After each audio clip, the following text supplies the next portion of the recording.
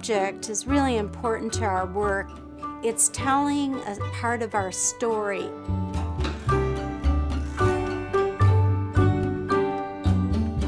You know, that will at least get us started in thinking about how this moth is going to relate to the way that it will be worn and how we would see it too. When we begin thinking about a piece, Dave and I see things almost identically. We're layering and layering and layering.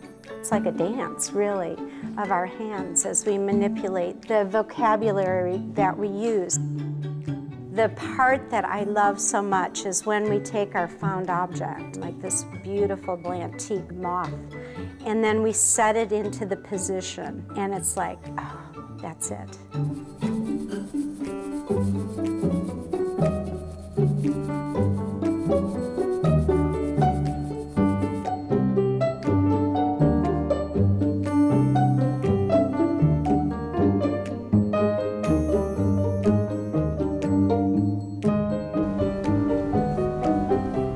The found objects that we collect not only are bottle caps and little mementos that humans have created, but nature offers the most bountiful collection. The stones we find, even the littlest tiny seed pod may be part of a piece, and eventually they'll find their way into one of our pieces.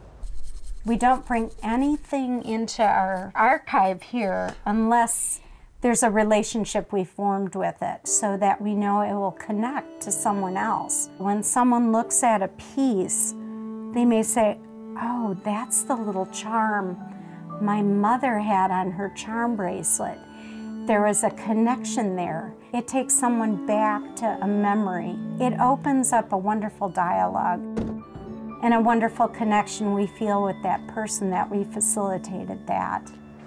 Here's some more cyclamen. It's such a perfect heart. Yeah, isn't that amazing?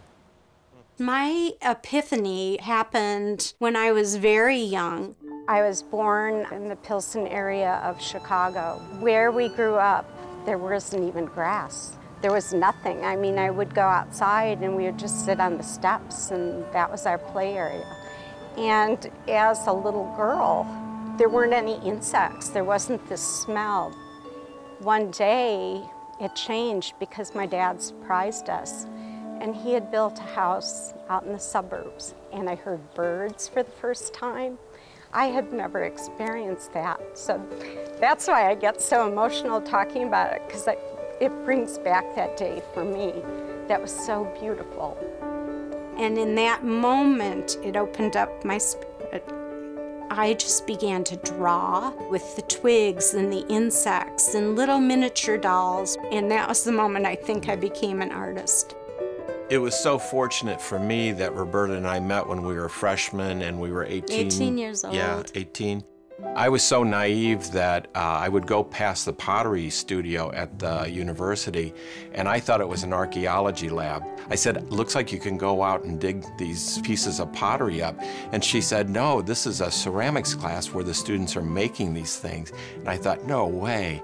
We signed up for the class the next semester together. She kind of led me along, and it was one of those epiphanies that you can make things that are wonderful. It just opened my eyes to a world I didn't know existed.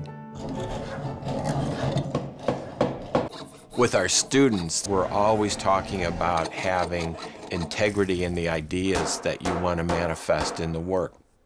Each of us have a story that is really important to tell. Our stories are all different, but it's all the same message, really, because we're all so connected. These students are at a place that we're beginning to open the door.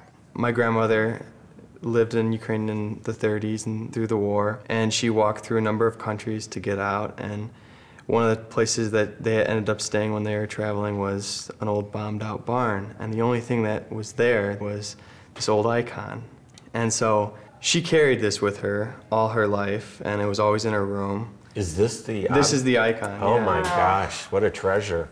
They're going to go home. They're going to begin thinking about the things we talked about and feeling a real bond with the other students. That's where a lot of growth will happen. It's when you can't fall asleep at night. You're thinking of that story maybe 50 times at night, and in your head you begin forming what you're going to do. You know, that's not bad. I think that's doable. Our workbench is a big table, and there's some things that Roberta likes to do more than me. We found our own niche. Dave's the master solderer. He loves that process. It's really difficult to get a career going as a craftsman or as an artist, especially in the times that we're living right now.